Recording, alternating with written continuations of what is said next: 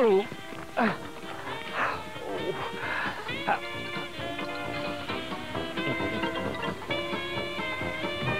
Excuse me. We're to deliver that lumber into the studio. Oh. We're building the set. Well, where's your pass? Where's our pass? We passed it. What do you mean we passed it? Well, I left it at your house, and we passed it. My partner tells me that we left our pass at my house, and we passed it. Oh, a smart guy, huh? No, I'm not a smart guy. You bet he isn't. Ollie, wait here. I think I've got an idea. Now listen. It's very important that we get that lumber into that studio. Now, if we don't, we could lose our job. Well, read my lips. No pass, no studio. But you don't understand. If we don't get paid, then we won't be able to pay our lease on our house. We could lose everything. Ollie, wait, over here. Excuse me.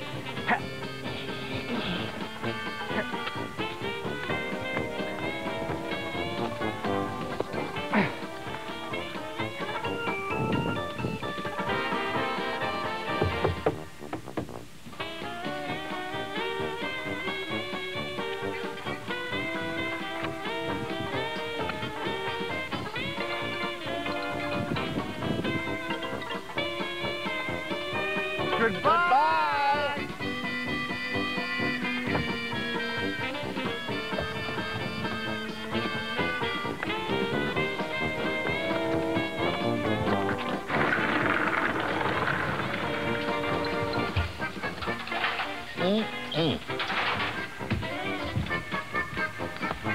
Don't walk under one of those. It's bad luck.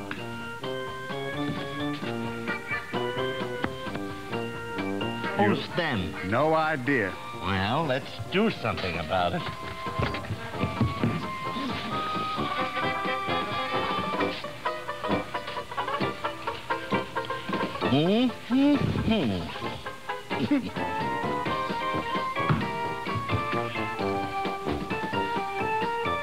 You know, they already had this set built.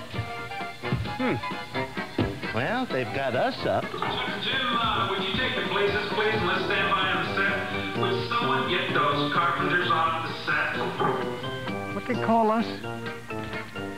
Carpenters, indeed. Come on. We know where we're not wanted.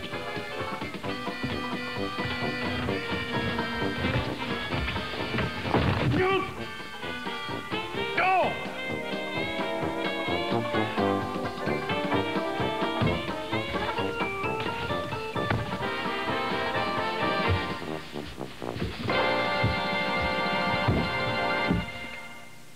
Gee, what a swell theater. Did you have the tickets? I don't think we need tickets. It's our show. CBN Cable Network presents Another Fine Mess, a 60th anniversary film festival celebrating the teaming of Stan Laurel and Oliver Hardy.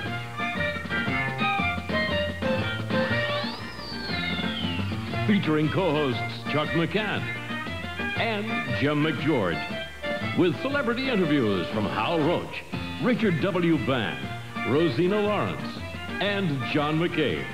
And now, here's another fine mess with Stan and Ollie, and Chuck and Jim.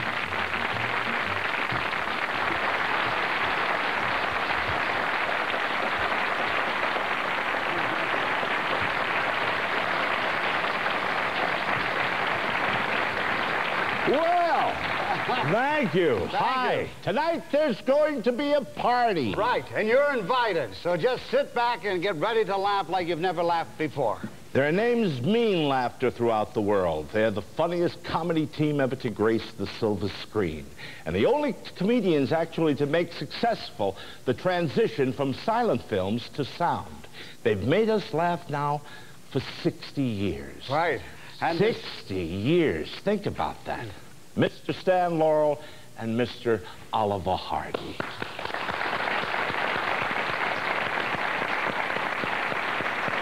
And kind of still, their magic is as funny and as fresh today as it was when it was created. Maybe even more so with all the troubled times that we're having. Now, this party is to celebrate the anniversary of their 60 years together. Tonight, we're going to show you 3 of their best short subjects. Now, if you don't know, Laurel and Hardy made over 105 films in all, including 27 feature films. Also tonight, you'll meet their illustrious supporting cast. Jimmy Finlayson, Billy Gilbert, Thelma Todd, Mae Bush, Charlie Hall, Anita Garvin, just to name a few. And you'll see their Academy Award-winning short, The Music Box, and our title film, Another Fine Mess. Our third and final film we'll show this evening will be voted on by you, the viewers out there. That's right. The voters have, over the past few weeks gave, well, they actually now the choice down to 2 shorts, Them Thar Hills and Hog Wild. Now, by calling the 900 number now appearing on your screen, you can vote for the 3rd film to be shown tonight. Vote as often as you please, but remember there is a 50-cent charge for each call. 2 bits, that's not bad for a Laurel and Hardy film. No. And what do you say we get on to our first film, Chuck? Okay. Now, I advise you to watch and listen real closely to this first segment, especially to Oliver Hardy, because he will give you the clue, and we'll be asking our first trivia question when we come back. And right now, here's Another Fine Mess from Laurel and Hardy.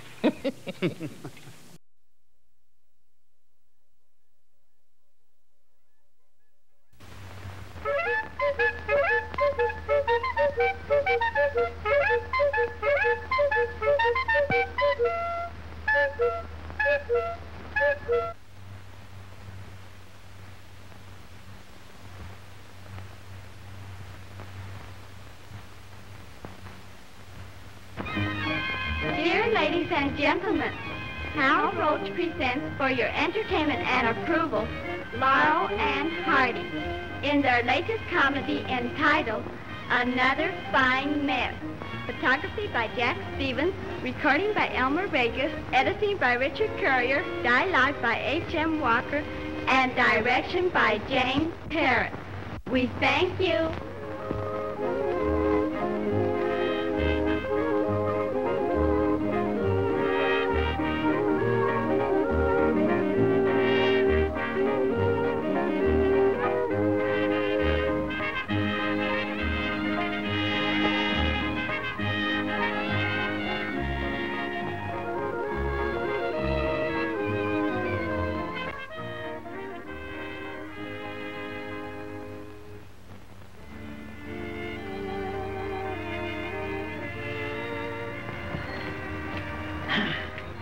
Now, bear in mind, Meadows, I'm leaving everything in your care.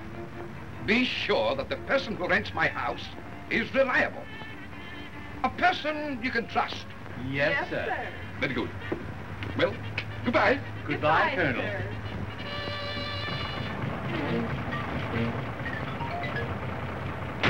And don't forget to tell them. Thank heaven he's gone. South Africa has my sympathy.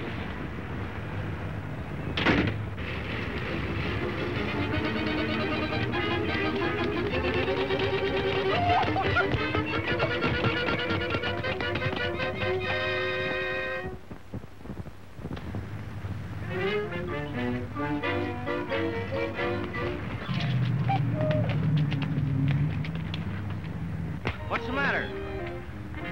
Say, Kelly, did you see a couple of bozos run this way? Sure, a couple just went in there. What's wrong? Trying to make a hotel out of the city park. Why, they even put a couple of benches together so that they could have twin beds. Oh, yeah? Yes, and when I told them to move on, the little fella tips his hat and said, "Yes, ma'am." That's what I'm sore about.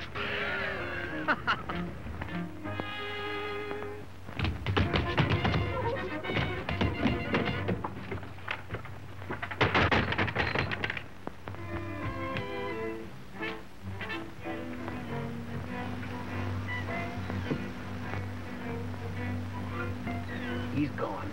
Come on, let's get out of here.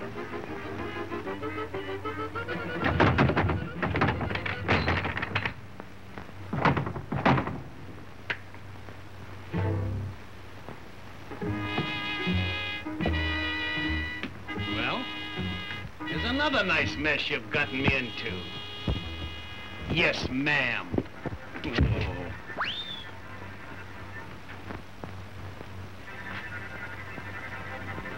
Come on, let's reconnoiter.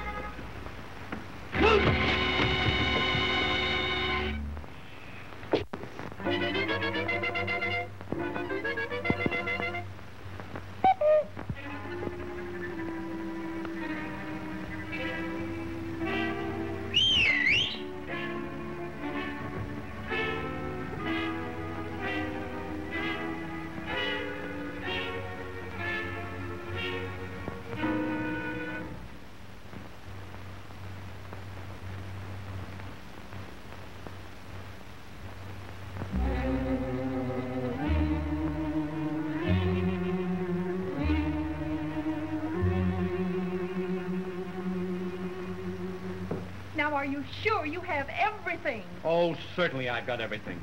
Will you get a move on before we miss that boat? Oh, all right. Oh, come on, hurry up. Get a move Oh, on. Get a I'm move coming. on. But listen, do you really think it's safe for us to go away like this and leave this place until Monday? Oh, sure. The Colonel won't be back for at least 6 months. And what's the difference if we rent the house today or next week?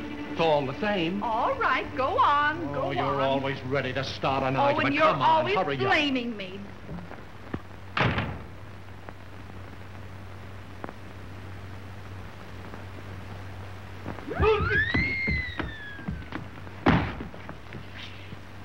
Get out of here. Come on.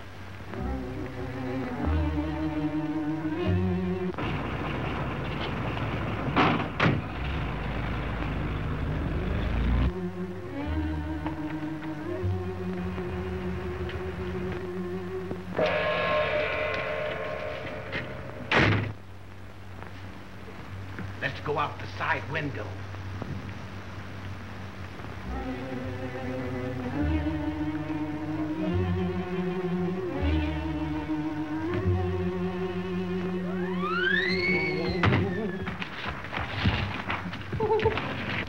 Hey, pull the curtain.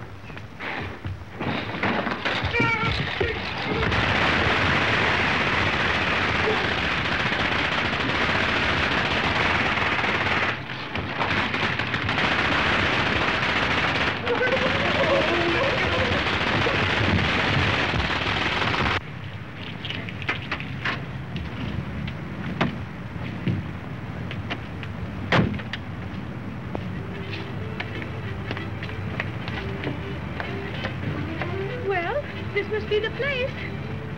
Perfectly ripping. It reminds me of old Avonsmere. It's just the thing.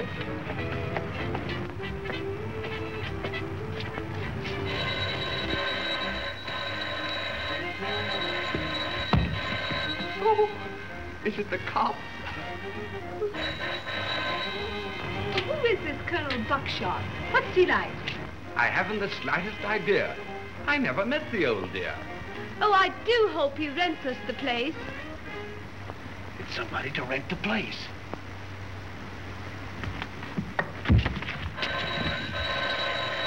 Oh, what'll we do? Do? Just use your brains.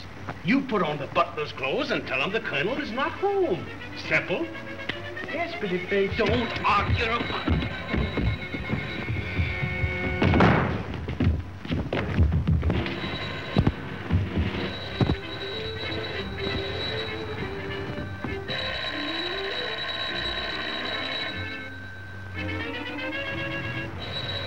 Wait, Ambrose. I think I hear someone coming.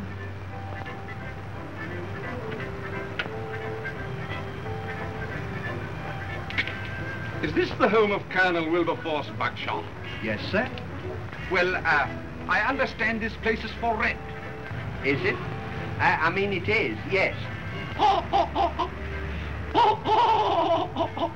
Of course it is. I am Lord Leopold Plumtree. my car.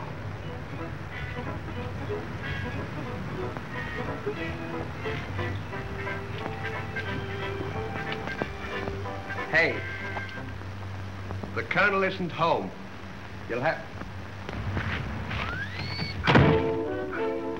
You wish to see the Colonel? Well, I'd love to. Colonel Buckshot! Oh, Ollie! Colonel Buckshot! Wait there.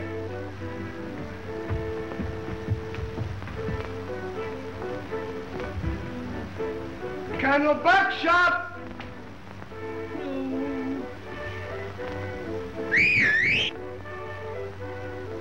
What is it, Hives?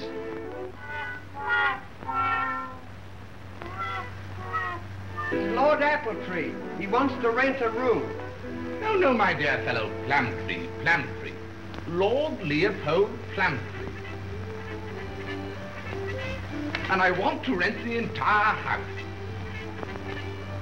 Show them to the solarium. I'll be right down. This way, sir.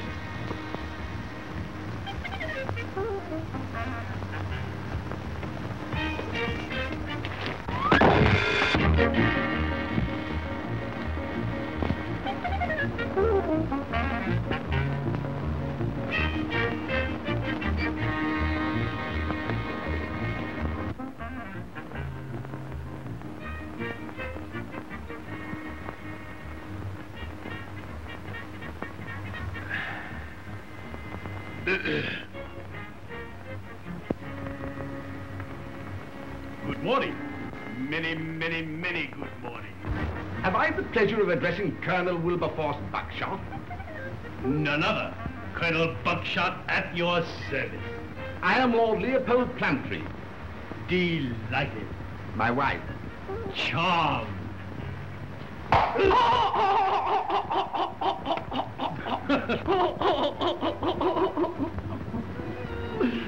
My wife and I have just returned from our honeymoon.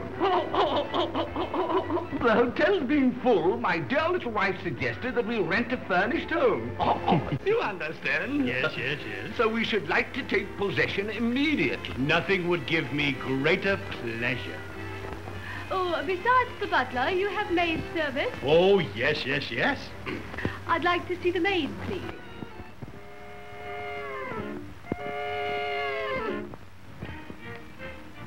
Just a moment. Oh, Hives, will you call Agnes? Who? Call Agnes. Oh, Agnes! Pardon me just a moment.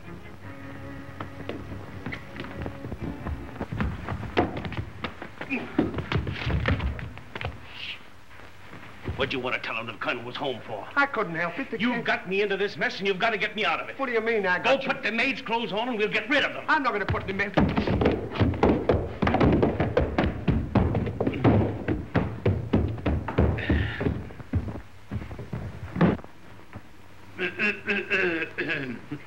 What a lovely piano. It's beautiful, isn't it? Do you play, Colonel? Well, yes and no. Oh, do render us a selection. Well, I'll try.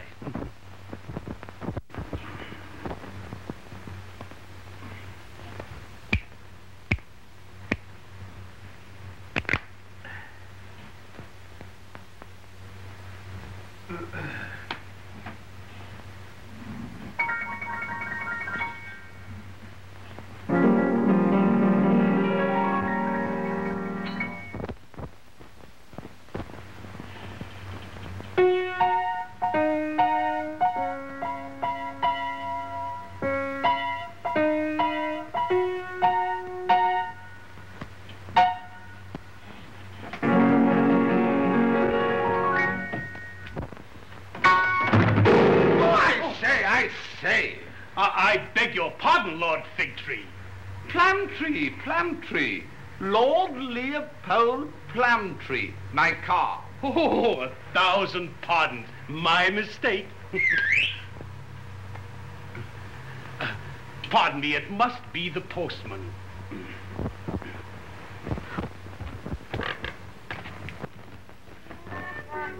What do I do with these? Put them on. You wear them.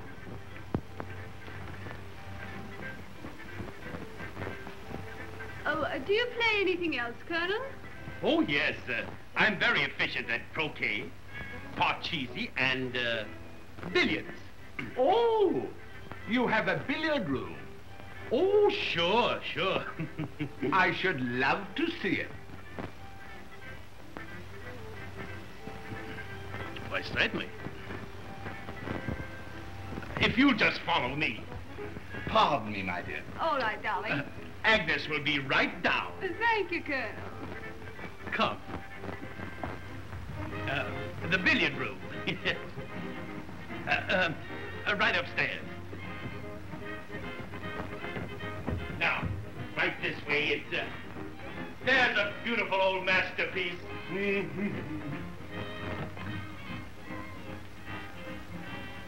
Oh!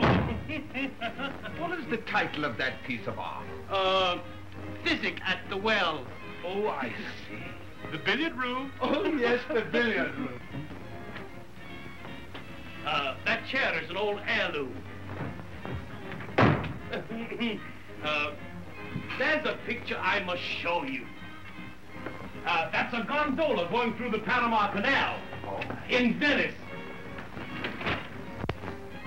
Oh! Now to the billiard room. The billiard room. Yes, billiard room, and we'll have that all. Agnes, meet your new master, Lord Flagpole Crabtree. Plumtree, Lord Leopold Plumtree, my car. That's right. Pardon me, are you any relation to the butler? Oh, yes, they are twins. You see, one was born in Detroit and the other in the army. I don't quite understand. Oh, that's all right. Neither do they. Great. Agnes, you may go. Yes, sir. Oh, Agnes, when you see my wife, give her my regards.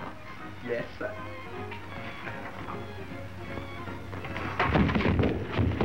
Right here with the billiard room.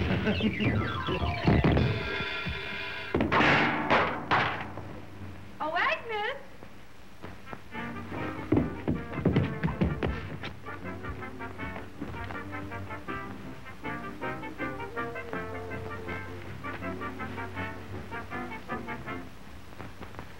So, you're Agnes. Yes, ma'am. My, what a striking resemblance between you and the butler. Yes, ma'am. You see, I'm twins. How remarkable.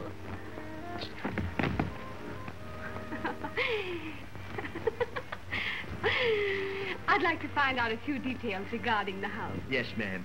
Tell me, Agnes, how long have you been here? About a half an hour. Oh, how silly of me. I'm so nervous.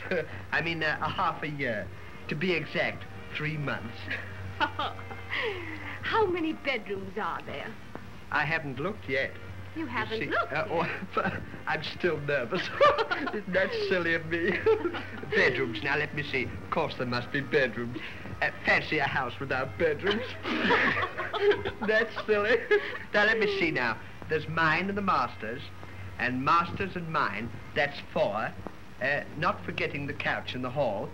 Then there's, No. There's the master's and yours. That's 2. Oh, yeah, how silly. 2. Oh, and then there's the nursery. The nursery? Yes, ma'am. Why, I didn't understand that the Colonel was married. Oh, no, of course. He has that in case of accident. Accident? Yeah. Oh, no. You misunderstood me, didn't you? Isn't that silly? He has that in case of accident to any of the help around the house. As sort of a kind of a hospital. Oh, how noble of him. Isn't it? Oh, my word. Tell me, Agnes, how many maids does the Colonel keep? Oh, he never tells me his private affairs. Private Never. affairs? Why, servants are private affairs. Oh, some of them are. You see, I'm the only one left at present. The others left last week. They had housemaid's knees.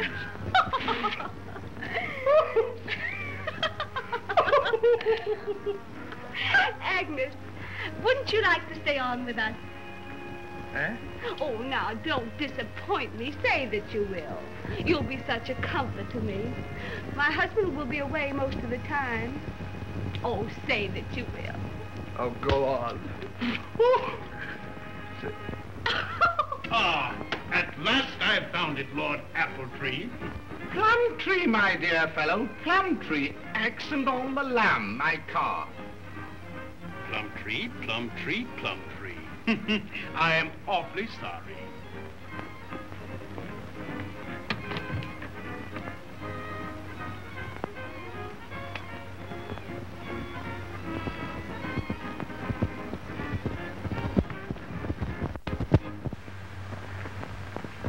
Now, what did I do with that billiard room? Oh. That's quite all right, old fellow. I never play anyway. Leopold, Ambrose. Leopold. Are you quite satisfied, darling? Oh, perfectly, my dear. And what good news I have for you. With the Colonel's permission, Agnes has consented to stay on with us. Why, nothing would please me better. She's been in my service since boyhood. I mean, girlhood.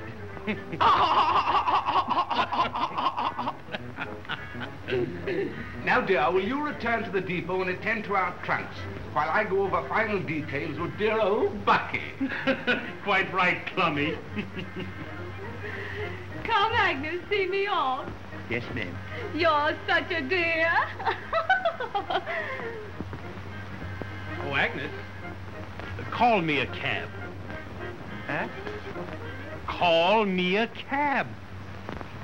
You're a cab. On the telephone. Are you quite sure we can take immediate possession? Oh, absolutely. I'm leaving in a few minutes. It won't be long now. Wonderful. What would the rental be?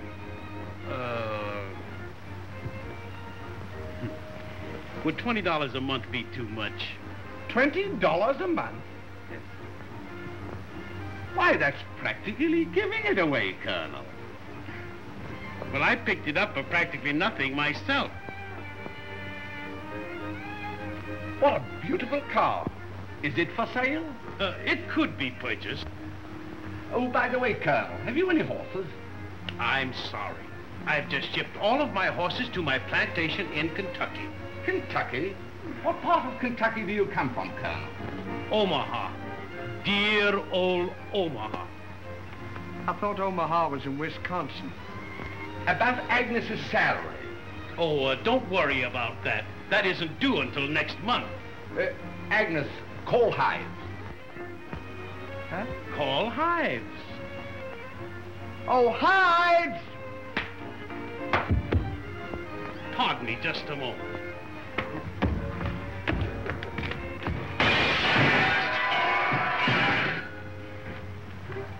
Hives will be right down. Cigarette, Colonel. Thank you. Won't you have one?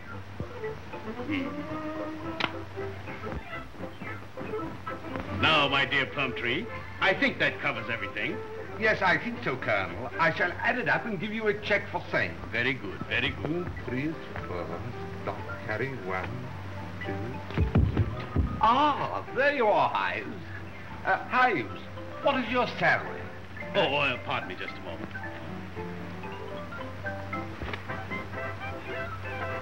Oh, by the way, Hives, what is your day off? Tuesday. Tuesday? Why, today is Tuesday. However, I shan't alter conditions. You may have your day off. Oh, and by the way, on your way out, tell Agnes I want to see her. Tell Agnes he wants to see her. Colonel, you're a very easy man to do business with.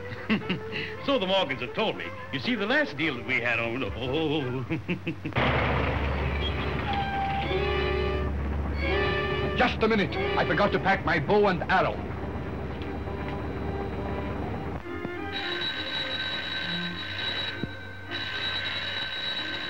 Oh, Agnes!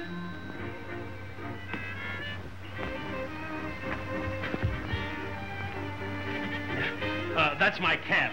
Get my hat and coat and go to the door. What do you think I am? Well, goodbye, Plummy. Pleasant journey, Colonel. Thank you.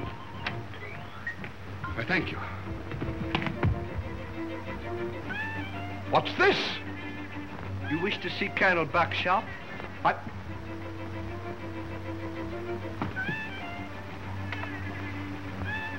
Why, nothing would suit me better. Colonel Buckshot! Pardon me. Just a moment, Colonel. Your check. Oh, that's all right. Just mail it to me to South Africa.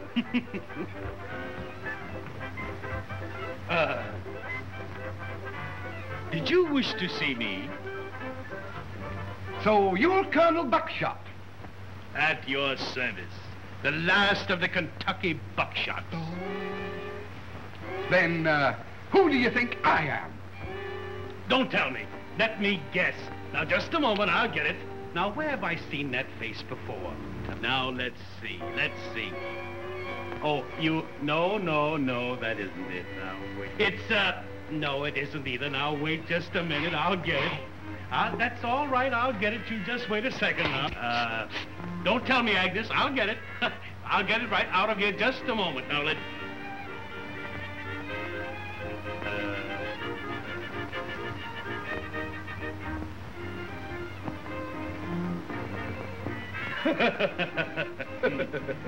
I know who you are. Mm-hmm. You are Colonel Buckshot. Right you are.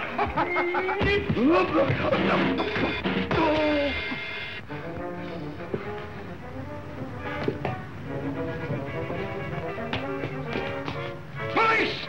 Help! Officers! Police! Burglars! Pardon me. Come, Agnes. Yes.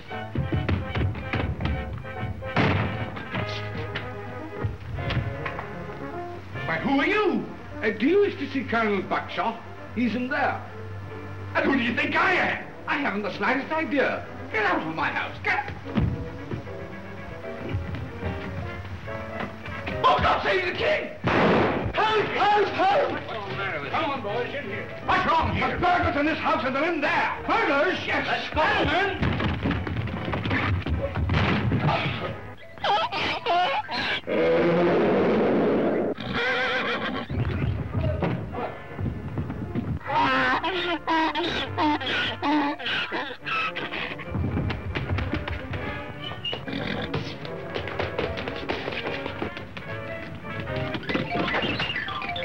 Give me a room!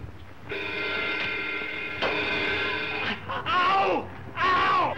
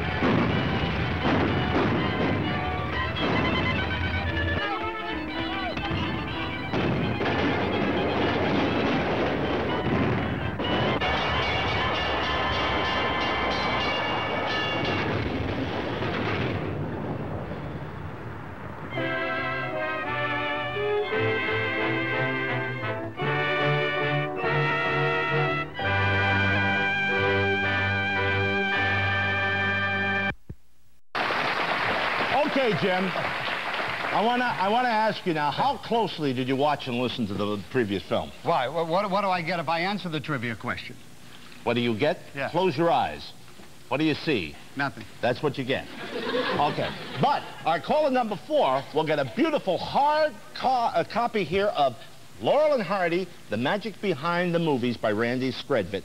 Laurel and Hardy, The Magic Behind the Movies from Moonstone Press of Beverly Hills. That goes to the winner. Right, and I've been reading it. It is filled with pictures and stories that took place on camera and off camera while the films were actually being made. I know, it's a terrific book. Now, along with the book, we're also going to send out a copy of the 60th anniversary commemorative mug. And the poster from CBN. Now, Jim, give the number for our folks to call. Right you are. And here's the number, 1-804-523-2808. But don't call until Chuck has asked a question. Remember, we'll start with caller number 4. Okay.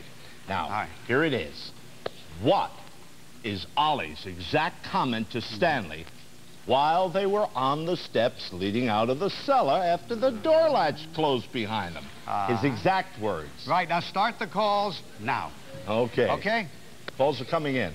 This mug even, you know, my coffee even tastes better in this wonderful Laurel and Hardy mug. Why, of course. Call in. You should get one of these. Okay. Now, as the calls are coming in, you think about it. What were the exact words that Oliver Hardy actually said on the steps going up when the latch closed on the door above him, okay? Now, I've seen the film. And it's a tough one. Now, when we come back, the phone's coming in. Have we got a caller? Okay, from Rochester, New York. Are you listening? Okay. Rochester, you there? Yes, I am. Gee. Okay, now, do you know the exact words of Oliver Hardy when the door latched on the door as he was coming up the steps? What are they? This is another fine mess you've got me into. Oh, what do you say, audience? No, they were listening. Close. Okay, do we have another caller? Very close.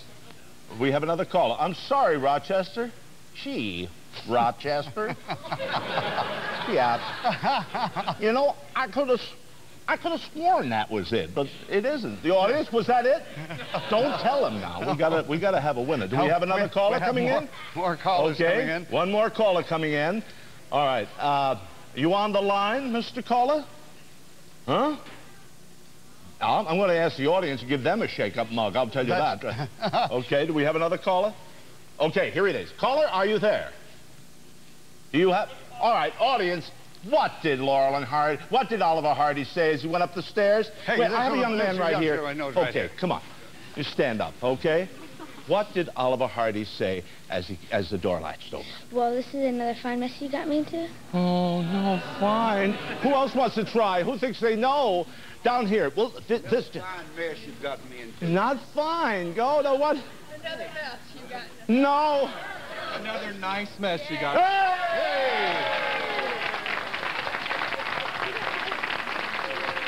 You'll have to wash that one out.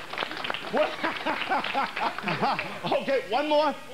Oh, well, he's an employee? Oh, no fair? All right. Well, we'll ask more questions later. We're going to give shake-up mugs to all of those people anyway. Oh, by the way, when we come back, we're going to visit with the president and the boss of the Laugh Factory, home of Laurel and Hardy, Mr. Hal Roach. Mr. Roach not only owned the studio, but Team Stan and Babe together, and he was their mentor. All right, Mr. Roach is now 96 years young and still going strong. I know, because I was at his last birthday party. We also want to hear from our friend Dick Band, don't we, with some insights into the direction of the boys' careers before their teaming. A Laurel and Hardy's 60th Anniversary Film Festival. You know, some of Hollywood's biggest laughs came out of the Hal Roach studio, just like that one there. The studios also housed Harold Lloyd, Charlie Chase, Patsy Kelly, our gang, and Harry Langdon. And the man who ran it was affectionately known to all of them as the boss. My pal, Mr. Hal Roach. Laurel and Hardy were working at the Hal Roach studios. Hardy, as a heavy comedian, had been under contract to the Hal Roach studios for some time. Laurel was in vaudeville in Los Angeles. Somebody told me that a very funny English comedian was there to see him. I did see him. I thought he was very funny. I gave him a 7-year contract. Leo McCarey was my assistant at that time, and he was very much sold on Laurel and also on Hardy. And finally, he worked out a story called Putting Pants on Philip, and why they did not play it as a team, they played it so close together that after we previewed the picture, which was very funny, we realized that we had a team and that both of these men complemented each other, and therefore that it was, as far as we were concerned, it was a comedy team. Dick Bann has been a Laurel and Hardy bluff for well over 25 years, and his authoritative filmography and research provided the following insights. Stan Laurel, of course, came here with Chaplin as Chaplin's understudy. When Chaplin went to work for Senate, Stan then continued in vaudeville for many years and went back and forth between motion picture contracts, which really didn't advance him anywhere, and going back and forth to vaudeville. At one point, he just got tired of vaudeville and had reconciled himself to a career behind the scenes as a writer, as a gag man at Hal Roach Studios. It took Stan Laurel a long time to find his comic persona, and it really wasn't. There's really no hint of what kind of a comedian he was going to be until he became, in 1926, the Stan Laurel that we know and love of the Laurel and Hardy pictures. Oliver Hardy joined the motion picture business in 1913. It appeared he had a very lucrative niche for himself, appearing in excess of 200 films before he was teamed with Stan Laurel. You know, so many things happened to Laurel and Hardy while they were making their movies. For instance, in a movie that they made called Big Business, where they sold Christmas trees on the 4th of July in Los Angeles, Jimmy Finlayson wrecks their truck while they wreck his house. Well, there was something that happened while they were shooting that film. Hal Roach tells the story. Listen, it's Hal Roach telling the story of Big Business and that fateful day. We needed a bungalow in which they were going to wreck the bungalow. And at the studio, the location director will go out with a camera, photograph so many bungalows, and show them to the director and say, which one do you want? Which they did, and it turned out the one he liked was owned by a man working at the studio. So we made a contract with him, so we're going to tear your house apart, but we guaranteed to put it back the way it was. Our good deal is all made. Now the director, who has the picture of the house, he's in the first car, about 10 cars going there. And he comes, he sees the house, looks like the picture. He says, this is it, stop there. And he gets the, they all get out and all. And finally, the assistant director says, the key does not open the door. He said, don't worry, you're going to break the door down anyway, break the door down. Now they go in, they break down the door. Now they break every window. They cut down every tree. They cut down every shrub there is in the place. They completely wreck this guy's house. And one day before they're finished, a car pulls up in front of this house. The man, his wife, and 2 children. The woman almost faints, and the man practically the same. And they're doing this all at the wrong house. And the house that they should be was another block farther up the street. So Roach had to pay for 2 houses instead of 1. Wonderful, Mr. Roach. Thank you for that story. Okay, the tally. Hog Wild has 272 votes. Right, and Them Thar Hills, 264. Okay, it's a nip and tuck now. A Laurel and Hardy's 60th Anniversary Film Festival. And we would like to thank R.C. Cola for providing these terrific refreshments. Okay, let's have a toast to Stan and to Babe. Thank you, R.C., you too. You know, actually, back in, I think it was 1959, when Stan first introduced me to you, Jim. Right. And we've been partners ever since. And often we think, if Stan and Babe were around today, how much fun they'd have with modern technology. You know, like new things, like a 707 or just a common microwave, for instance. We have an audience full of hungry guests. I'll have it done in a jiffy. Would you like something while you're waiting? I wouldn't mind an apple. Right. What's that? Well, it's an apple. Not that kind of apple. Here. Now what? We didn't want that kind of apple. I got your Macintosh.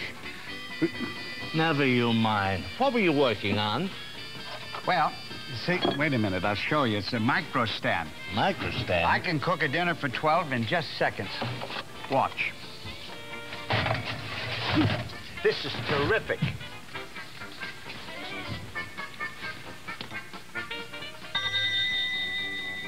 There, it's ready.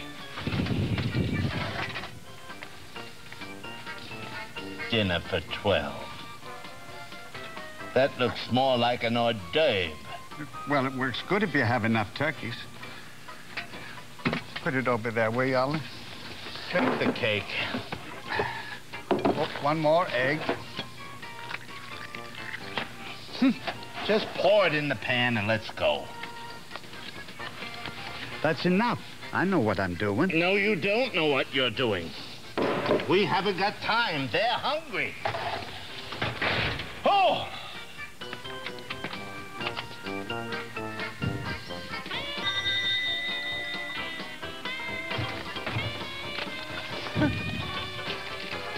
There. Blow those candles out before you melt the cake. Happy anniversary, Ollie. Do you want to make a wish? Yeah, that I don't burn up.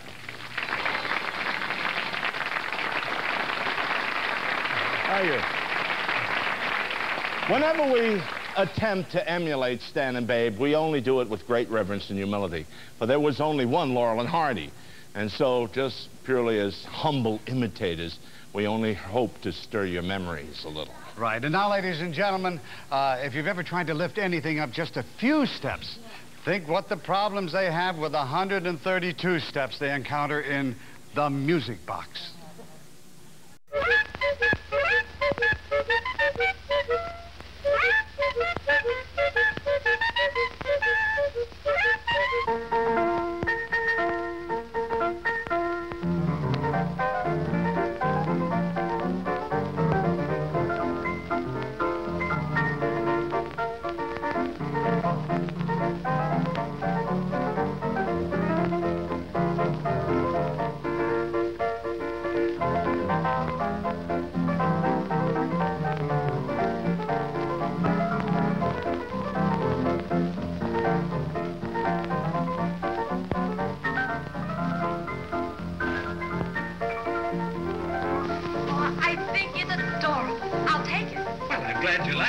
You see, it's the latest model. Can you deliver it right away? Right away, madam. You see, it's my husband's birthday, and I want to surprise him. Oh, I understand. And the address, please? 1127 Walnut Avenue. 1127 Walnut Avenue.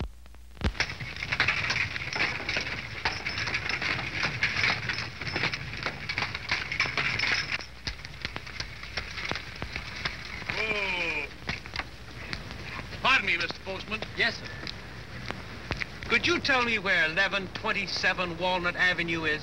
1127 Walnut Avenue? Yes, sir. That's the house up there, right on top of the stoop.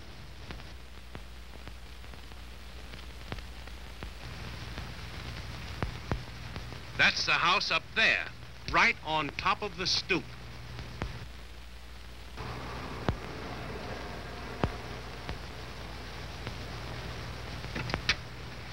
Steady, Susie.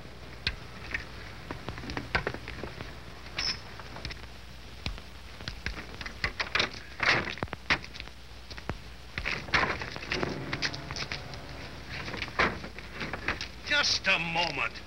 This requires a little thought.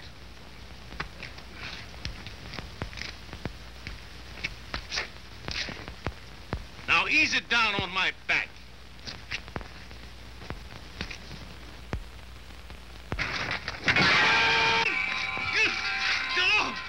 Get off of my back!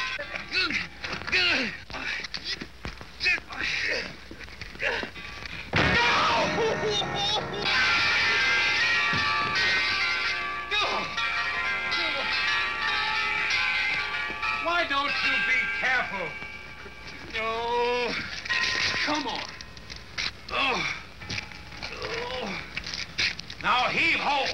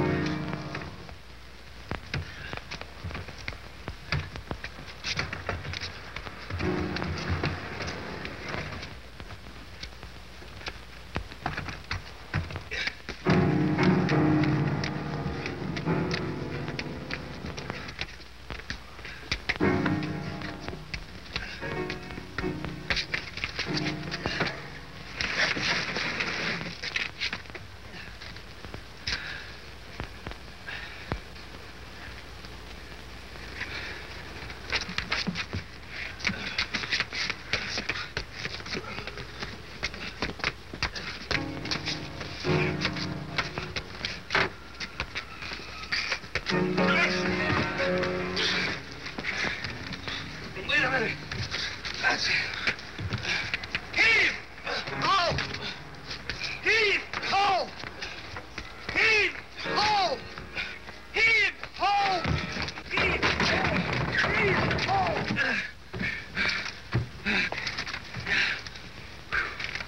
Would you gentlemen please let me pass? Why, certainly, ma'am. Why, just a moment.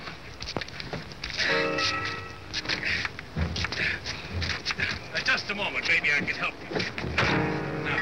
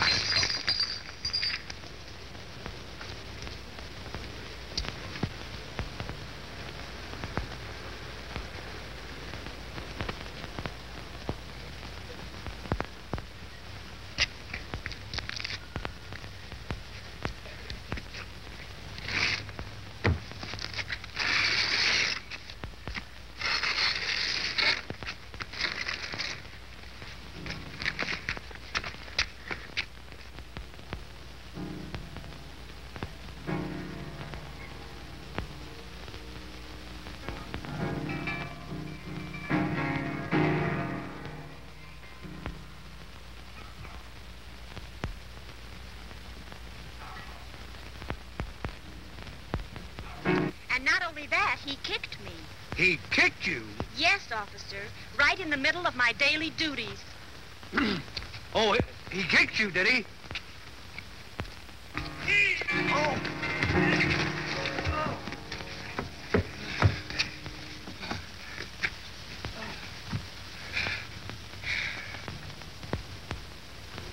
Hey, you! What? Come here! Go down and see what he wants. You go down and see what he wants. Don't argue with me. Go see what the man wants. I'm not arguing. Go ahead.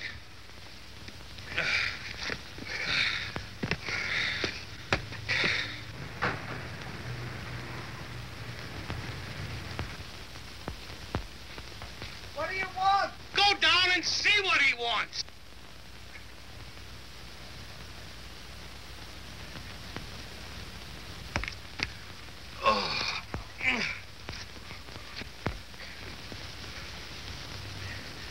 What? I don't want you. How about that other monkey?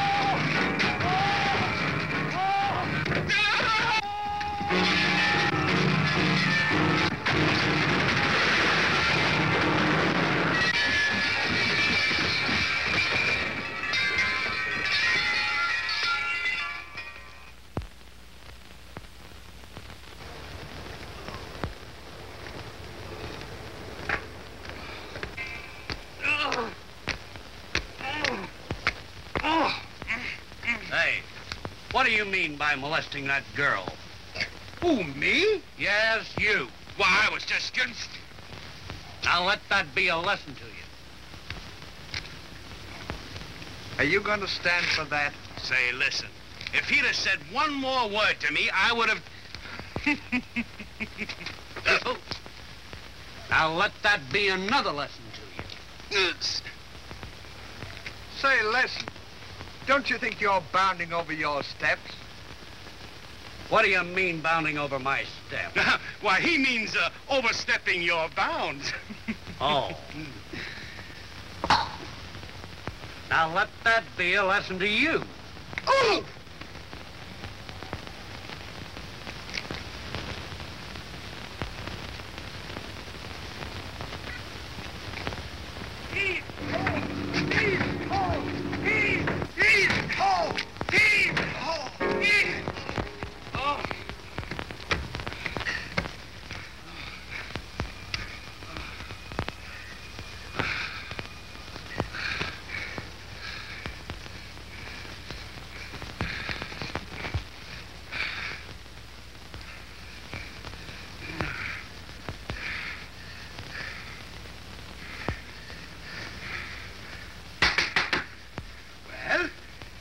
When are you two numbskulls going to take this thing out of the way? What's it to you? I should like to pass.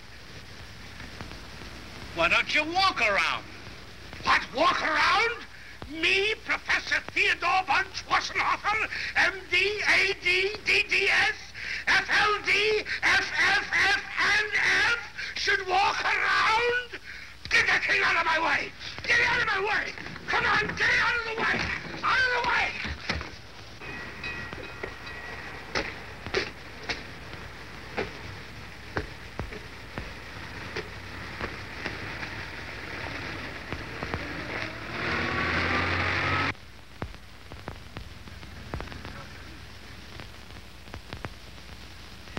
Very lovely. I'll have you arrested for this. I'll have you thrown in jail. I'm Professor D.D.H.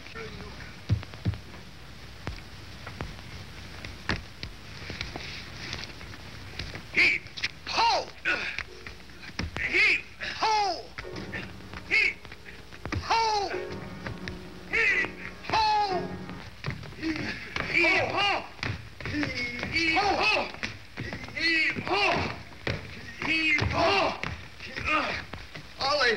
What? I can't make it. Don't weaken now. We've only got a couple more steps. Now both together. Heave, ho!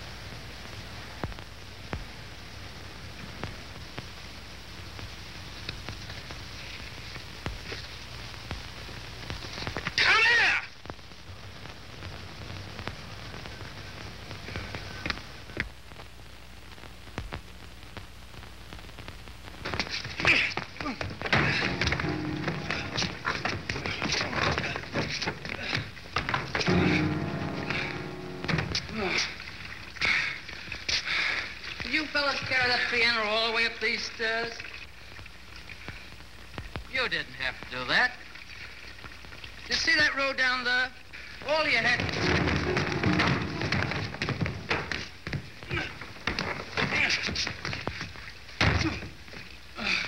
All you had to do was to drive around that road to the top here.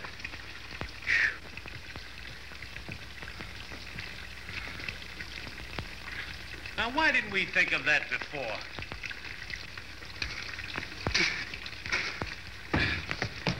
Heave! Ho! Heave! Ho! Heave! Heave! Ho! Heave! Ho! Heave! Heave! Ho! Heave! Ho! Heave!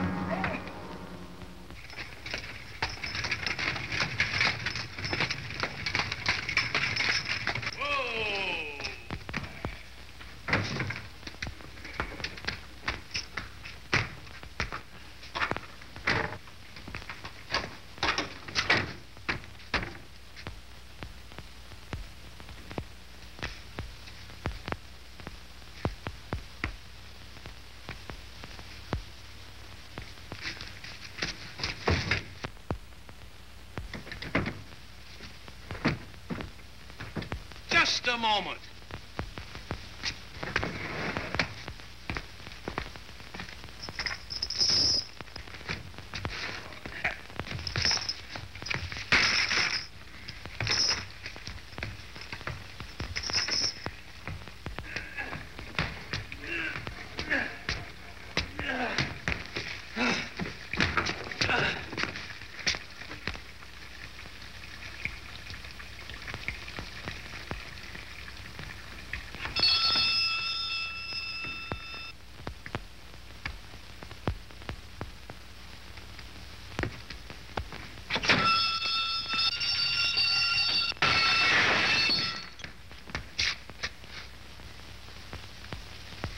Well, I guess we'll have to take it back.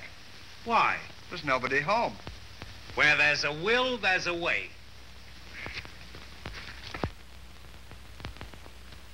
We'll take the piano through the window, carry it down the stairs, and place it in the living room. You find a ladder, and I'll get the block and tackle.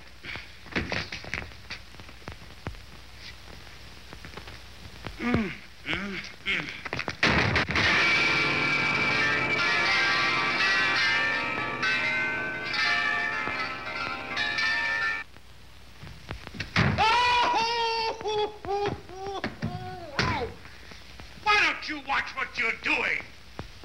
Oh!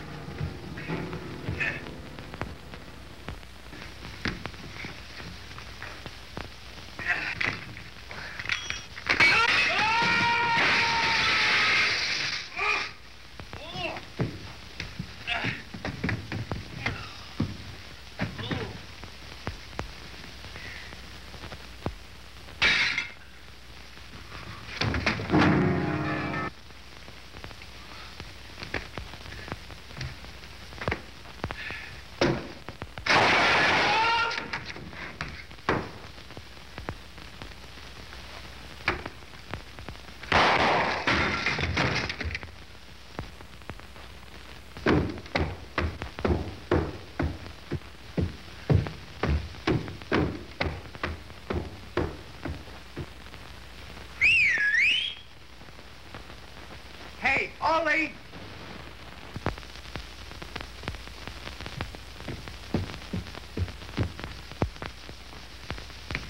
What? There's somebody home. Are they up there?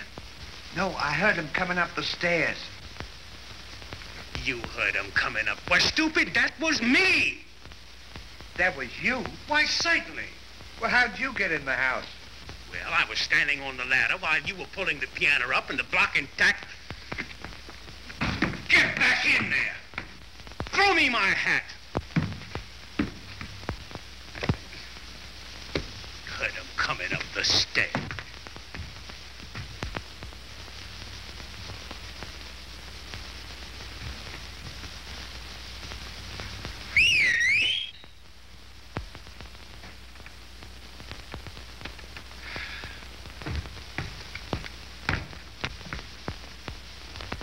What is it now? You got my hat. Here. Now throw me mine. Now get back in that house, and I don't want to hear any more out of you.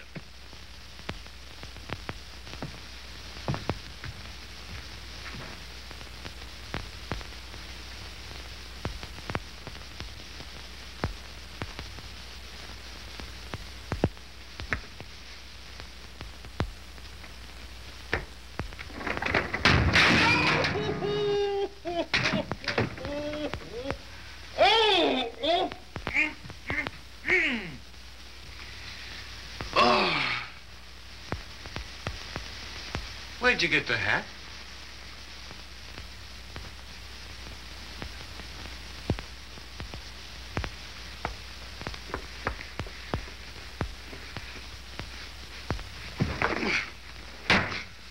Now let's get this piano downstairs.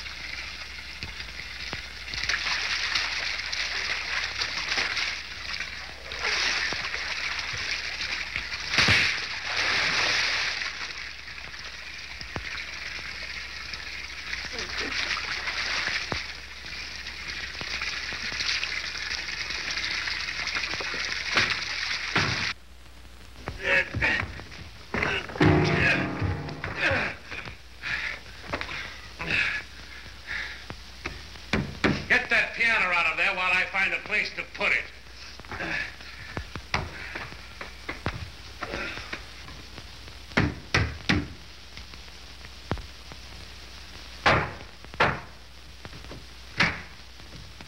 I'll get it out.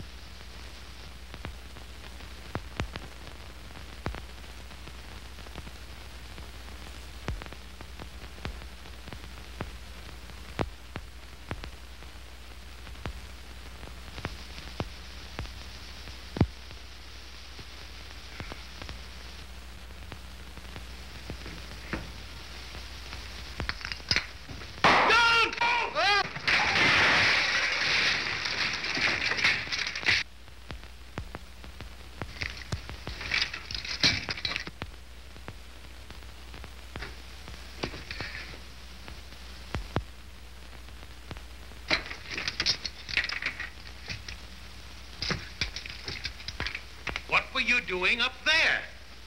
I was trying to plug it in. That's not the place to plug it in. Give it to me.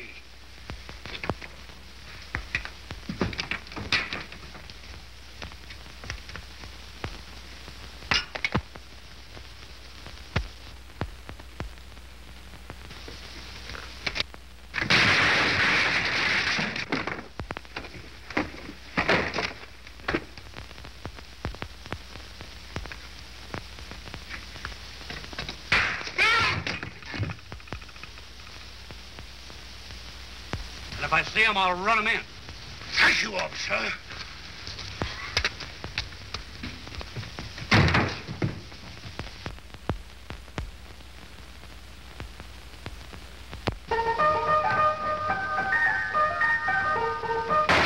Now let's get this place cleaned up.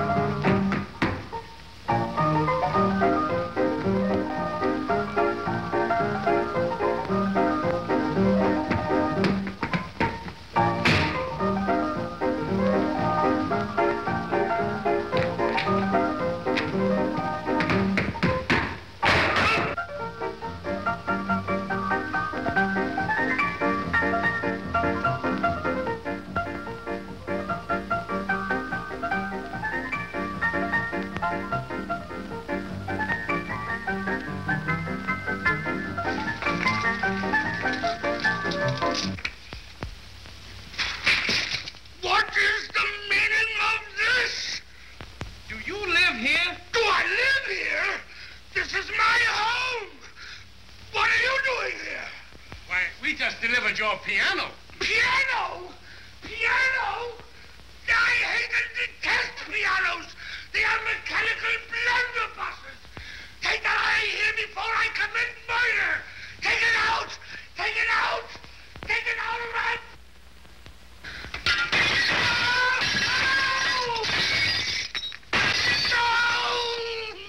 That's enough!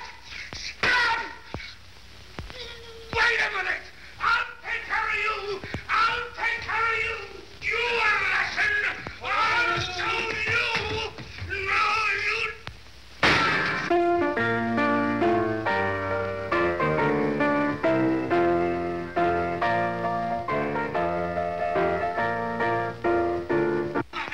I'll teach you to...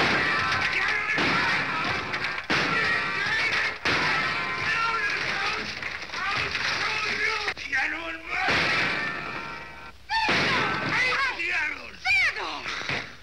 What are you doing?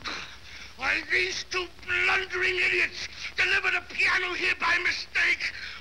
Look at our home. Why, it wasn't a mistake, darling. I bought the piano to surprise you on your birthday. There, dear. I wouldn't have had this happen for $1 million. I thought you said you hated pianos. What, me hate pianos? Why, I'm nuts about them. Excuse me, gentlemen. What can I do to show you how sorry I am? Just sign here. Service with a smile. Stanley, the pen.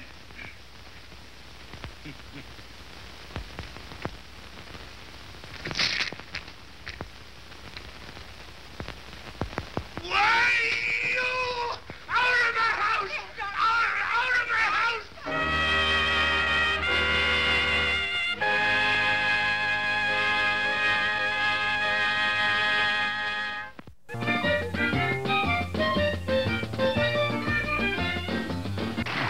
You know, there are actually 132 steps on that music box set, and it's actually a place, and it's on Vendome Street. You know, a lot of people, we were playing on those steps just the other day, and people said, how do I join the Laurel and Hardy Club? Well, it isn't the Laurel and Hardy Club. It's the Laurel and Hardy Appreciation Society, and it was founded as the Sons of the Desert by John McCabe. Now, here's Jack to tell you how he came up with the idea of this wonderful appreciation society. Jack? I founded the Sons of the Desert because it answered a need. In the months just before I wrote my book, Mr. Laurel and Mr. Hardy, I wanted to get some idea of the kind of people who loved Laurel and Hardy. So I asked Stan if he would save some of his fan mail for me.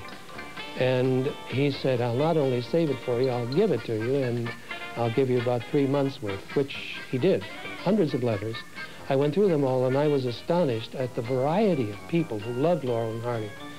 You had college professors and street cleaners and 11-year-old girls and the entire gamut of, and all of them seemed to be saying in their letters, we would like to have some kind of focus on our love for you two wonderful men.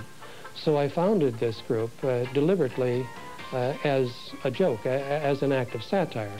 In other words, it's a social organization that kids social organizations. The serious side, basically, of the Sons is that we encourage everywhere the showing of the films of Laurel and Hardy, uncut or tastefully and meaningfully edited. The Sons are very active. We're all over this country, of course, in the large cities and smaller cities. We have tents, as we call them, chapters in Canada, and of course all over Great Britain. We have them in Germany and France and Sweden, Australia, and various other places. Well, fellas, you see, you were great, and they are. Why don't I introduce the New York chapter head, Dwayne Smith. Dwayne and I were one of the founding members. Why don't you introduce the guys as we go down, okay, Certainly. Dwayne? This is Kevin Mulligan and Mr. Alan Hembrough from Flying Deuces, Marty Kondak from New York, Jim Long from their First Mistake tent. And Jim MacGeorge. And Jim MacGeorge. Would you get out of there and come up here? Why don't we all sing the Sons of the Desert song, okay? All right, here we go. Follow along. We are the sons of the desert, having the time of our lives, marching along 2,000 strong, far from the sweethearts and wives. God bless them, fret, the boys are marching, and dancing to this melody.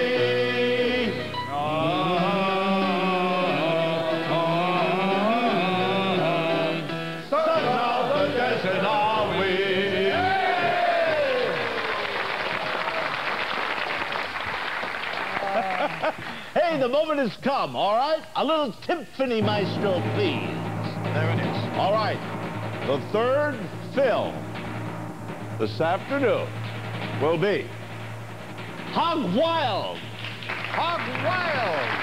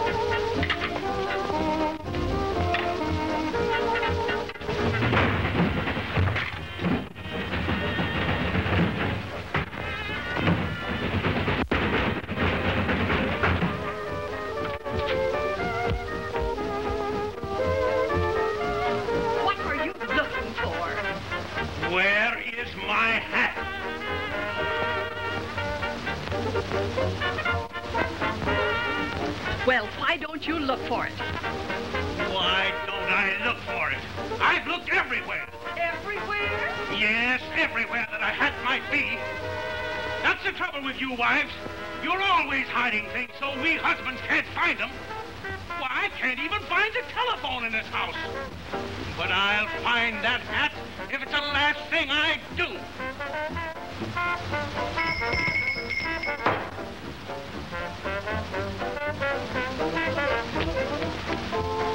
Yoo-hoo! Tilly!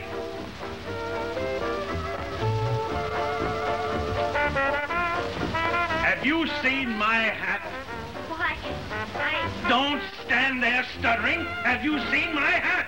Of course she's seen your hat. You may leave.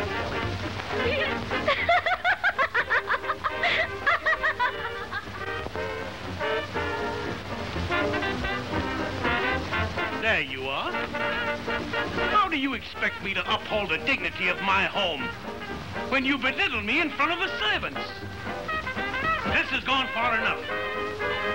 If I don't find that hat, I'm leaving this house, never to darken its doors again.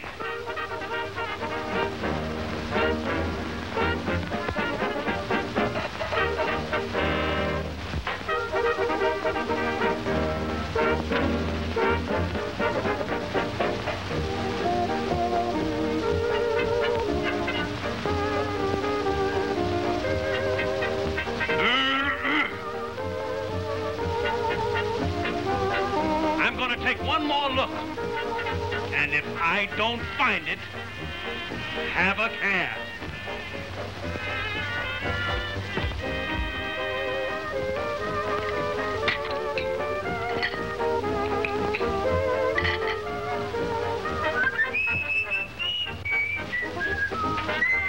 Oh, you found it. Yes. What was it doing under the bed?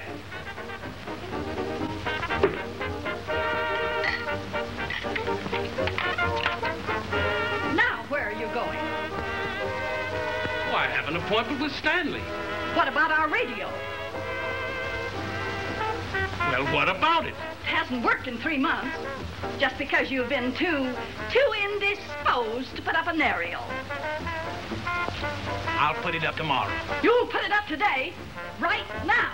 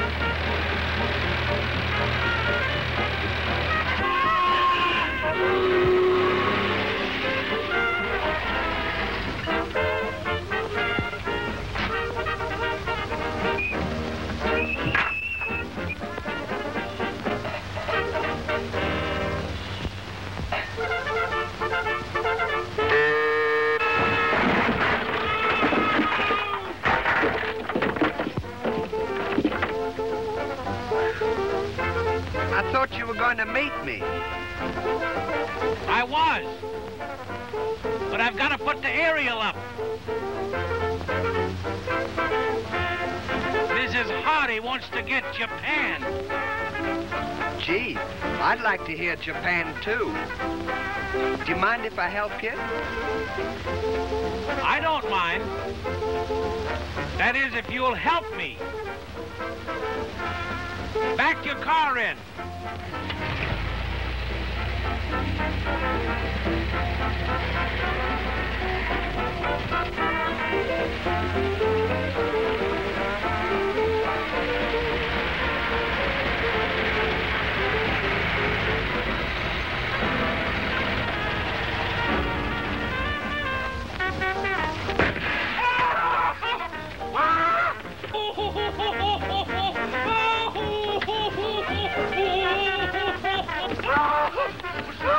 Get some water!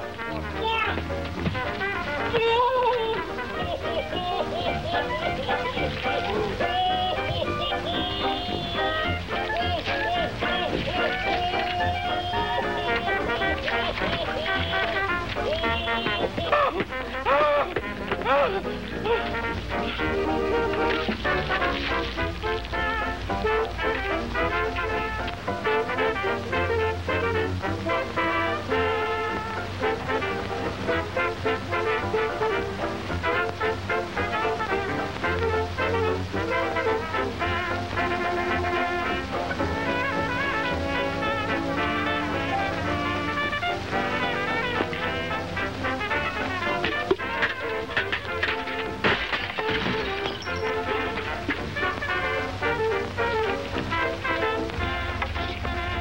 Pick that ladder up. Oh!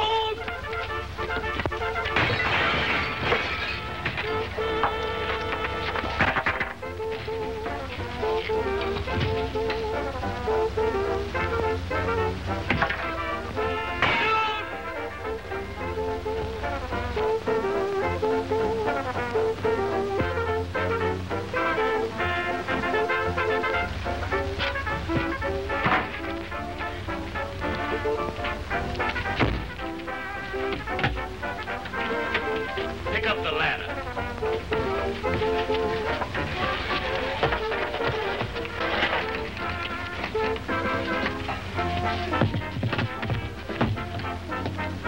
Well, come on, pick up those things.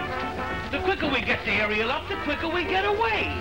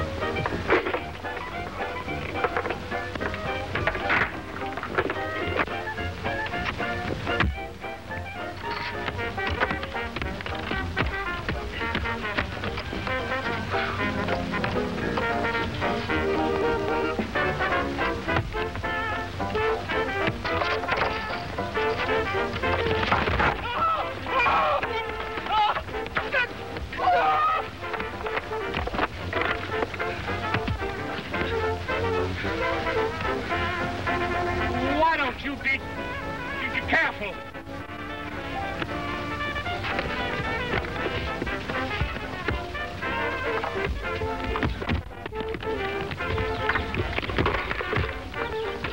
Have you got everything? Everything. We don't have to go down for a thing.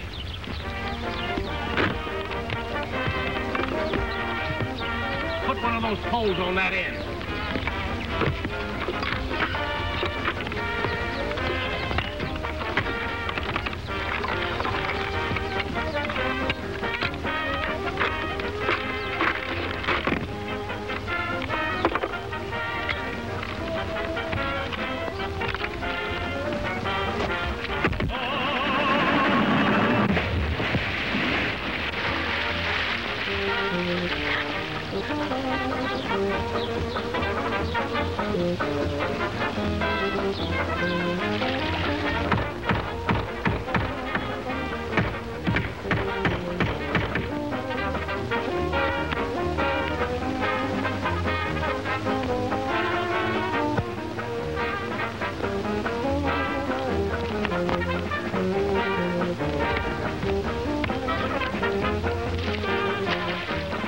Hey! What did you go down for?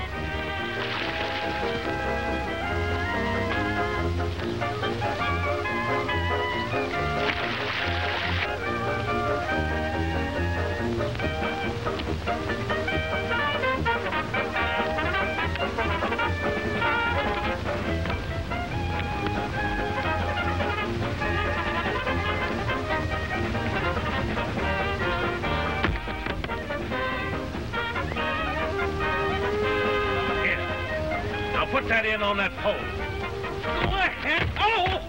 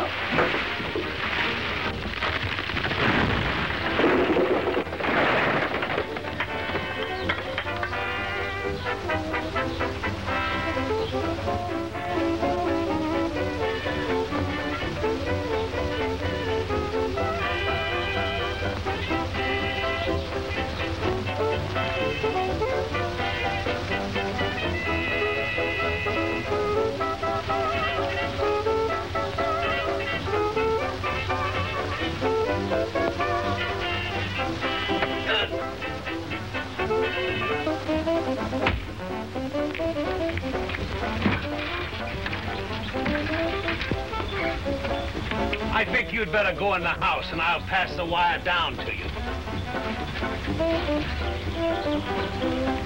Oh, go ahead.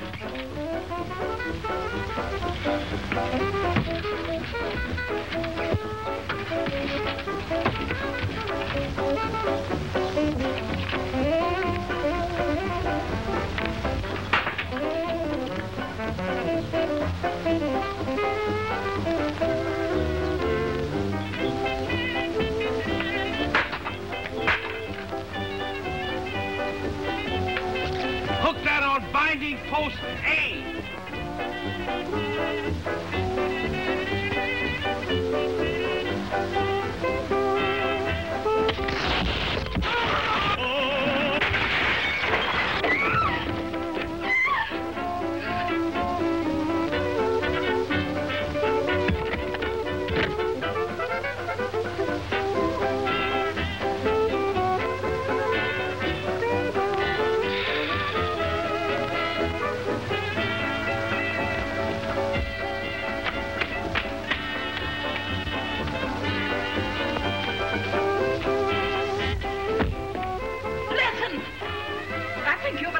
Radio go.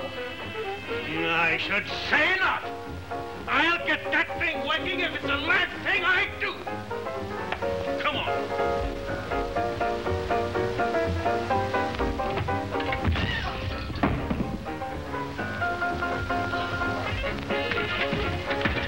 Now listen. If you don't be careful, I'm gonna break your neck.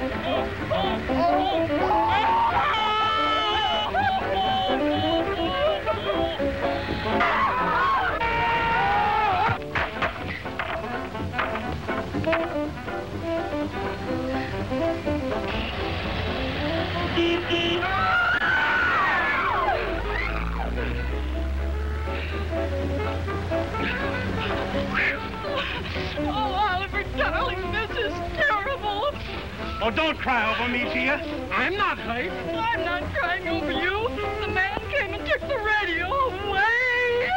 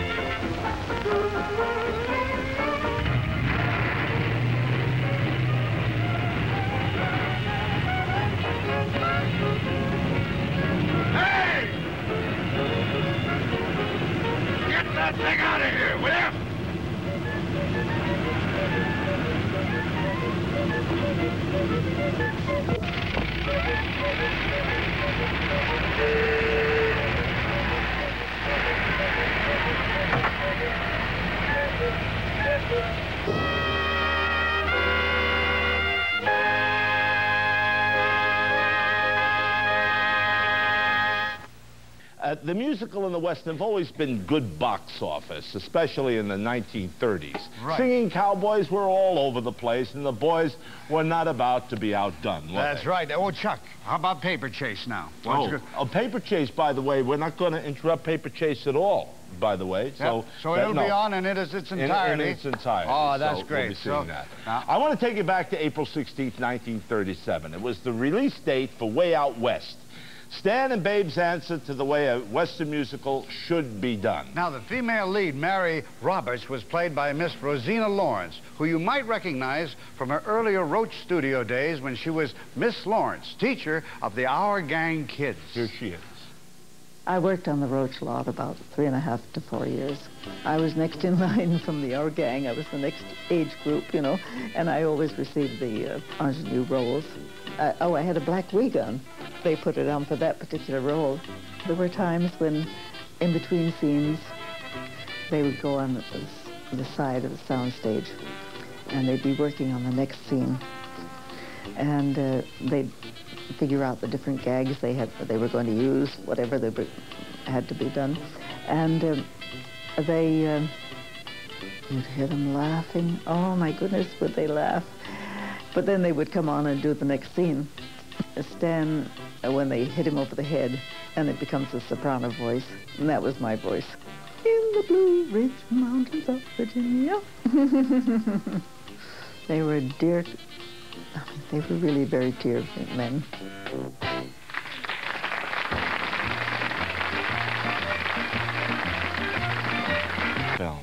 You know, Chuck, I hate to say it, but, well, the party's almost over. Oh, no, no. Not as long as we have a projector to run the Laurel and Hardy film, the party will always go on. That's true. These two comedians, these two gentlemen who have opened their doors of our hearts with a key of laughter and made themselves right at home. Their ability to bounce back from life's daily blows, but not just a smile, but with a twiddle of the tie or a fluff of the hair, in innocent defiance, and endears us more to them all the time. You know, they do what we wish we could do when we're confronted with our overwhelming problems. In a way, they are adult children that live in a world of fantasy bordered all about by harsh reality. With Stan's film magic, a thumb can become a pipe lighter. A fall while putting up an antenna results in nothing more than just riotous laughter rather than broken bones or bruises. Yes, we envy them because of their unending and unlimited friendship, which they enjoy. And they are utterly devoted to each other and their own common good. They were born Arthur Stanley Jefferson and Oliver Norval Hardy. But around the world, they are known as Stanlio e Olio in Italy. In Germany, audiences laugh with Dick und Doof. And the Swedes watch Herlen och Helven. And Polish moviegoers enjoy them as Fleep e Fleep. Whether they are Gogogokias in Norway, Stan Aspen in Hungary, or even Hashmen ve Harze in Israel, their names mean laughter. A mirthful moment of escape from the daily grind and lasting memory of the two men who made life more enjoyable for us by either taking our minds off our troubles or letting us just see how fleetingly ridiculous life can be at times.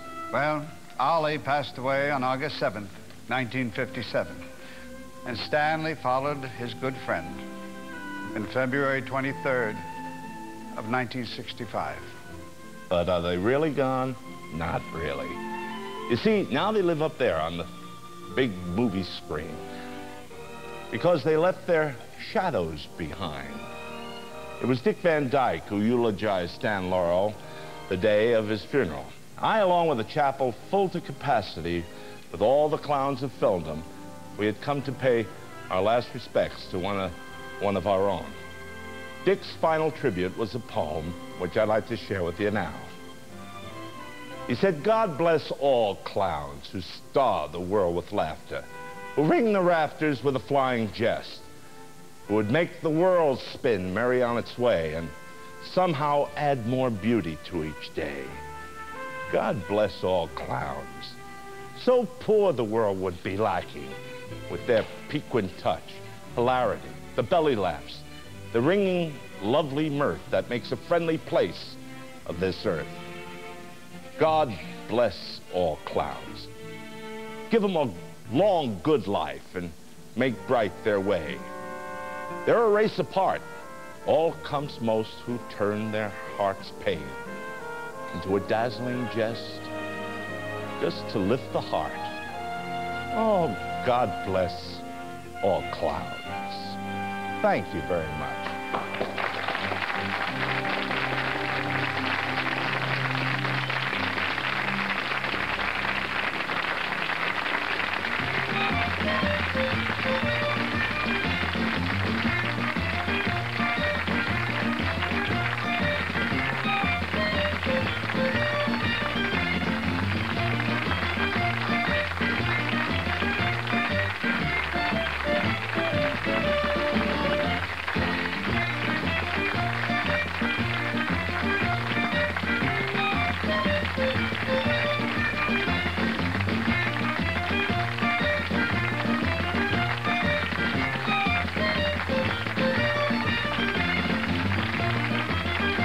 Promotional considerations have been provided by the following companies. RC Cola.